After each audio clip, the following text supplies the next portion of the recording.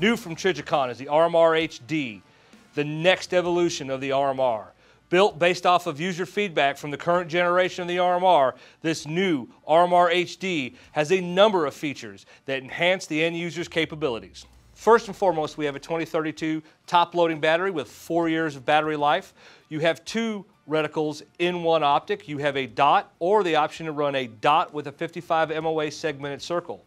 You have a forward-looking light sensor, which senses light at target. You have a large, clean window with a center indexing ridge at the top of the optic, all while being run on the RMR footprint. Another advantage to the RMR HD is that it has the same footprint as the original RMR. So it will mount to any slide or plate that has the RMR footprint. It also uses the same screws as the RMR. So now we're going to discuss the proper mounting of the RMR HD to your slide. First, select the appropriate length screws with the pre-applied nylock patch. Take your RMR HD, place it on your slide, ensuring that it's seated properly on the recoil lugs. Then take your screws, place them in the appropriate hole. Then, alternating, tighten each screw till it's fully seated. Once each screw is fully seated, make sure it's torqued to 16 inch-pounds.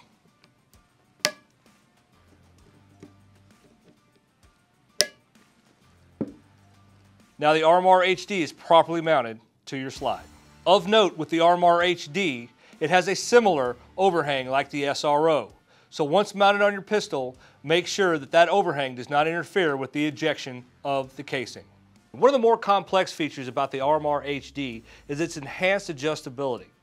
So for this discussion, we're going to talk about 2 different modes that the RMR HD operates in: operational and administrative.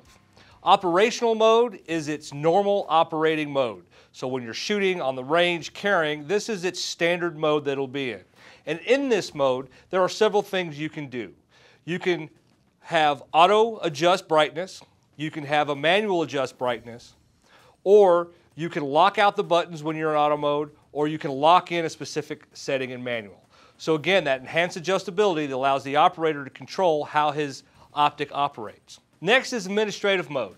In this mode is where you tune the optic to your preference. So first, you have Reticle Select mode.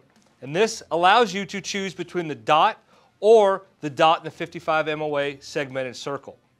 The next mode is your brightness relative response. And this is where you tune how your auto adjust the brightness of the optic. You have 3 modes. You have low, default, and high. Low keeps the auto bright adjust in the lower end of the spectrum. Default runs through all illumination settings. And high keeps you on the higher end of the illumination settings. So for instance, if you're operating in super bright daylight, you kind of want to keep your auto brightness in the high end, and vice versa if you're in low light settings. Lastly is your reticle relative brightness. And this allows you to tune the brightness contrast between your dot and your circle. Again, you have a low, default, and high. The low end allows you to have a bright dot with a dimmer circle. Default, the dot and the circle are equal. And then the high end, where the circle is brighter than the dot. So now we're going to discuss the features and how to access them within the optic. So first we'll talk about what you can access in operational mode. So first of all, to turn on your unit, simply press one of the buttons on either side of the optic and hold, and it will power on into the default mode. Default mode will always be auto brightness adjust mode. To turn off the unit, press and hold both buttons for approximately 6 seconds. After 3 seconds, the reticle will start blinking. This is normal, and continue to hold till the optic powers down. While the optic is on and in default mode, if you want to go to manual brightness adjust mode, simply press one of the buttons on either side of the optic and adjust to the desired illumination setting. This will automatically put you into manual mode. To go back into auto brightness, simply press both buttons at the same time and release, and that will put you back in default mode or auto brightness adjust mode.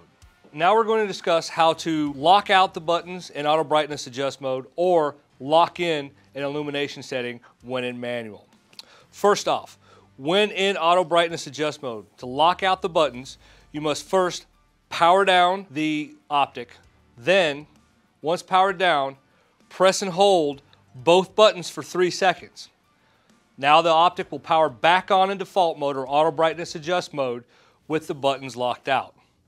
To regain or to go into manual adjust mode from this, you have to hold both buttons for 6 seconds and power down the optic, then power the optic back up. Once in manual adjust mode, to lock in a specific illumination setting, all you have to do is press and hold one of the buttons on either side of the optic for 3 seconds. After which, the reticle will blink, showing that it has accepted the illumination setting, and now you're locked into it. You should note that if you're in button lockout mode, in auto brightness adjust mode, you cannot access administrative mode without powering down the optic and powering the optic back up. Same thing goes for when you're in manual illumination lock-in mode. You must get out of that mode before you can access the administrative mode. So now we're going to discuss how to access the different sections in administrative mode. And remember, again, the 3 sections in administrative mode are reticle selection, brightness response, and reticle relative brightness. To access reticle selection, press and hold both buttons for at least 3 seconds. After 3 seconds, the dot will begin to blink rapidly, at which point you release both buttons.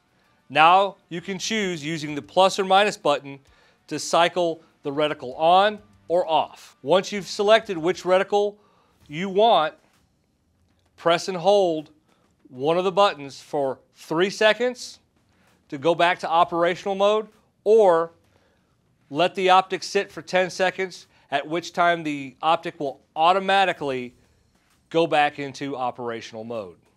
Next, we're going to talk about brightness response. To access brightness response, press and hold both buttons for at least 3 seconds. After 3 seconds, the dot will begin to blink rapidly. Release both buttons, then press them again for another 3 seconds. And you will see the dot go from a rapid blink to a slow blink. Once you see it go to a slow blink, release both buttons. Now, while the dot is still slow blinking, you can now press the plus button to change brightness response to high, or press the negative button to change to brightness response to low. Once you've set your desired setting, press and hold one of the 2 buttons for 3 seconds to go back to operational mode, or let the optic sit for 10 seconds and it will automatically go back into operational mode. Next, we're going to talk about reticle relative brightness. To access this, you need to press and hold both buttons for at least 3 seconds, after which the dot will start to blink rapidly. Release, press both buttons again for an additional 3 seconds, and you will see the dot go from a rapid to a slow blink. Once you see the slow blink, release both buttons, then press both buttons again for an additional 3 seconds, at which point you will see the reticle start blinking. This will let you know you are in reticle relative brightness. Now, you can either press the positive button to make the reticle brighter than the dot, or press the negative button to make the reticle dimmer than the dot. Once you've reached your desired setting, press and hold one of the 2 buttons on either side for 3 seconds, or again let the optic sit for 10 seconds, and it will automatically go back into operational mode. It should be noted, at any time, if you want to go back to the factory default settings, you can press and hold both buttons for 20 seconds. Now that we've discussed the features and the functionality of the RMR HD, we've mounted it and customized your settings, you can now go out and enjoy the next generation RMR, the RMR HD.